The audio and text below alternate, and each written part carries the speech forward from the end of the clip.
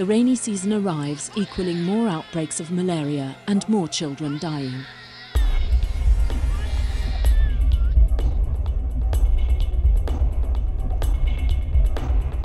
A market day is happening in Dokolo, in the northeastern part of Uganda. It will draw over 600 people from the sub-county of Bata. Among these people will be Kevin Ogwang. Kevin, a local health monitor, is looking to buy a product that, if found by police, would be deemed illegal. She has on previous occasions visited the same market and allegedly bought government-supplied Coartem drugs from a vending stall manned by men whom Kevin says were not qualified medical personnel. There are this open market on the table, drugs that you buy, like there are this commercial, like the one you call, is it flu fed? Those ones are not prescription medicines. They can be sold in the retail shops and where in the open market, no problem. But there are those prescription drugs, like the antibiotics, the class A drugs. Those ones you cannot sell in the open market, and especially if you are not a qualified person.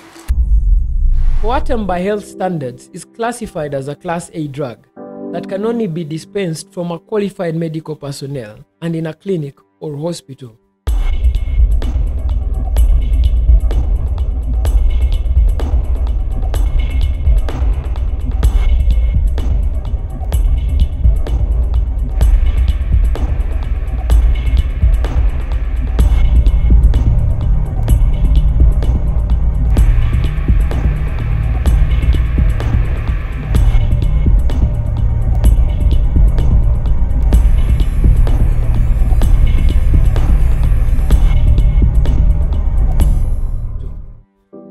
The drug, even by its own inscription at the back and on pellets within it, is labeled not for sale.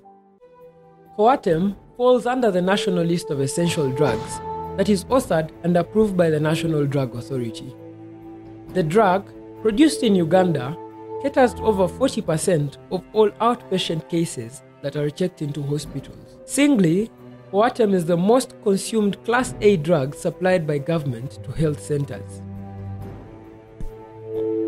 The reasoning behind its supply is simple. Malaria contributes 25% of all hospital admissions every year. 14% of these die while still in hospital. The Ministry of Health in 2013 alone estimated that over 100,000 deaths were occurring as a result of malaria and malaria-induced illnesses. For this reason, malaria drugs are given out free of charge at hospitals. However, a growing black market of the drugs in the northern part of Uganda is forcing a scarcity in hospitals. The dose I'm holding in my hand right now treats an adult of malaria for an entire 3 days. This dose would not be possible for Ugandans to access if it was not for the wonderful and commendable work of these police officers who stopped the drugs which were on their way out of Uganda at the Lier border. These drugs have been found at Arua District Police Central Police Station, and there are 9.8 million worth of drugs in here right now that are meant for the Ugandan public. This is an assortment of drugs worth over 9 million shillings lying in the police station in Arua. On the weekend of our travel to Arua, police had arrested 2 businesswomen crossing the border to Congo with the drugs. The drugs ordinarily have the capacity of serving an entire health center for. We are now in Lira town, going to meet a lady who has information on the purported sale of government drugs in the open market. We are hoping to find some people who are selling drugs in the open markets in Lira.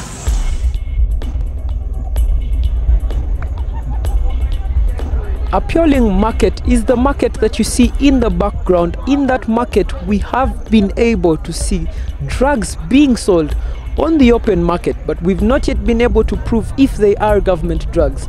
At the second time we went to purchase the drugs, we were told that the person selling them has gone away. We are not sure where they have gone, but we were able to see and record video footage of the first time when we encountered this man selling drugs on the open market. We are also not easily identifiable if this man is a physician and if indeed he is allowed to sell these drugs in the market.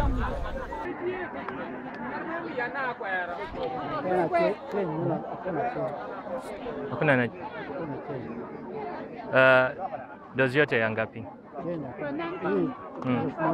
1,000. Nipatie ya 5,000. 5,000. Weko na change?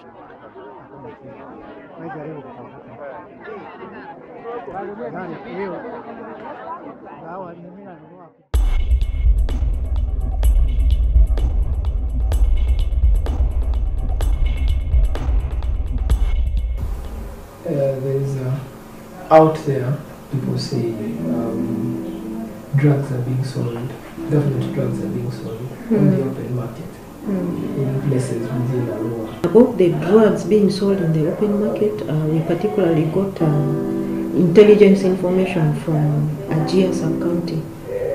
In Ajia market, there was a particular woman who would come in the evenings and sell the drugs and move in the communities stealthily, because she knows that she's not allowed to sell UG drugs in the market. We followed this woman for quite a long time, 2-3 months, using our monitors. And finally, she was caught red-handed with the coartem drugs, especially for malaria. And using the support of the sub-county police, she was captured and taken to the sub-county. And when she was questioned, actually it was discovered that she was moving from another sub-county to Ajia to sell and then disappear in the evening.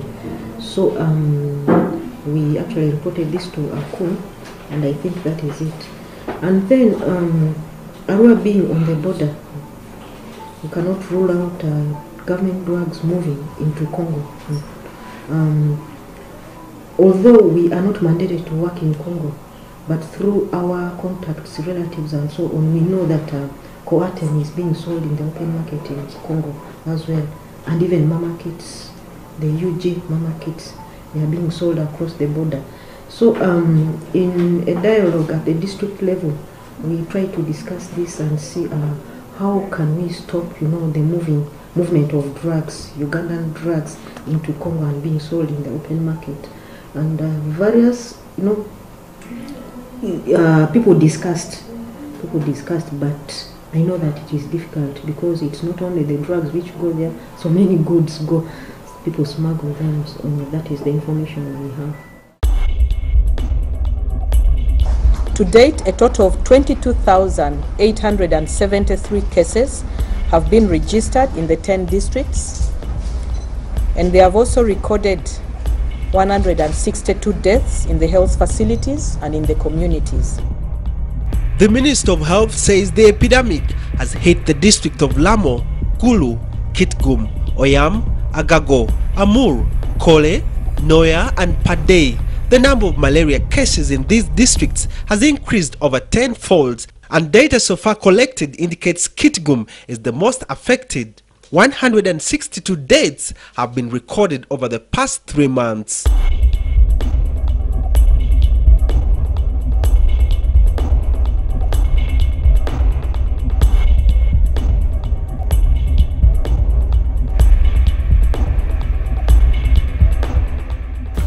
Eka kiro musao nese jene titunga kere o chaloka esoma yengo aswam no down a park ne pol ikaru tomon kwana engara engo aswam na aidar ekare ajase ngo kede idwe ikanyape ekeane ngara kitengo idwe ajase ngo kede ekea le down a park itunga le somaete adekisna pugan ejaina kinete engo ekoatem konye arai emamete isirigin mame jai kinete ingo. The government drugs being sold outside, sometimes it used to be there, yes, but nowadays it's really rare, unless if it is sneaked. Why am I saying unless if it is sneaked? Because these people nowadays, they know that you go to the field. They actually try as much as possible to hide it. That's why the NDA actually came in and like, when we're going for operations, we don't just stop by checking around the drugs which are displayed in an open place. We have to go further to check even the places where we suspect that drugs can be hidden. Where a well-wisher just came and gave us that information that these drugs I've mentioned are in the open market. But by the time we reached there, I think these people also have their own monitoring styles. By the time we surrounded that market, everything has gone. Aponi okamonengo adopea park bon konye abonga touch ilukumin akaisa kanibon mamengo asisiat konye ebunenenti tunga oreka adumon amokan. Many of these people, the culprits are not trained medical practitioners. They are not trained medical practitioners, and many of them don't have even operational licenses, and others don't have certificate from recognized medical institutions.